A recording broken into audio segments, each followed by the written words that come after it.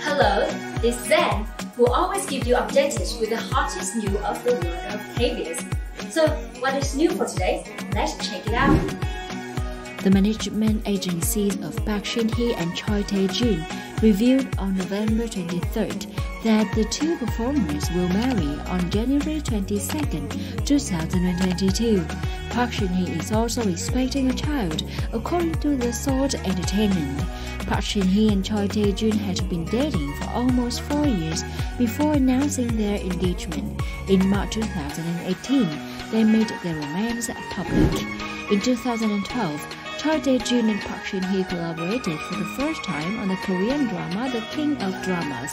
Previously, they were classmates who graduated from Chungang University and had mutual friends like EXO Chan Yeon and SNSD Choi So Young. The management organization denied the two were dating when the story first surfaced in Korean media and social media in 2017. Park Shin Hye and Choi Tae Joon are just good friends, according to Seoul Entertainment.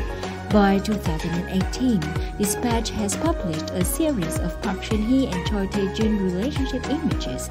Both artist agencies first rejected the story. They formally announced the relationship news on May the 7th, 2018.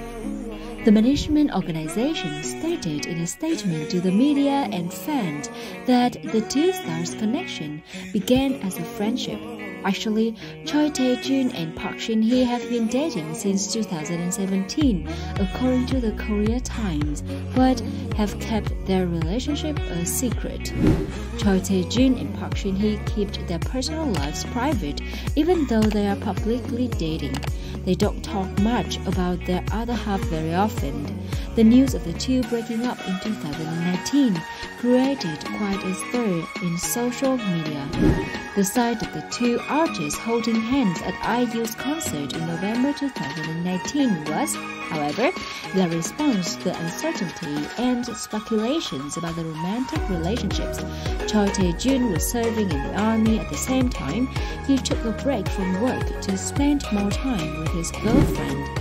According to Korea Herald, thanks to the fame of Pinocchio and The Years, Park Shin Hye rose to prominence as the face of a number of brands.